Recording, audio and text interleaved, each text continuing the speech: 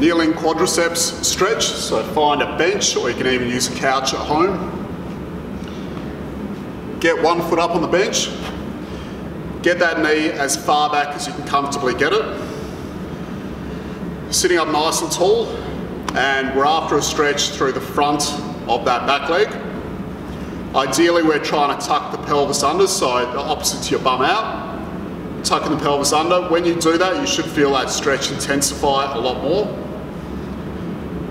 If we're doing a before exercise, it's 5 seconds on, and then just lean forward and release that for 5 seconds. And again, 5 seconds on, and release for 5 seconds, about 4 or 5 each side.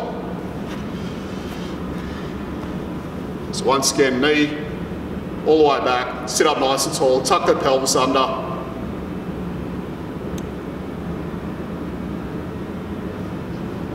Now if you want to get a little bit more into the hip flexor, same deal, tuck that pelvis under, raise your arms up nice and high, reach across towards or the side of your leading leg. So reaching high, leaning across, lean back slightly. Once again, hold for 5 seconds.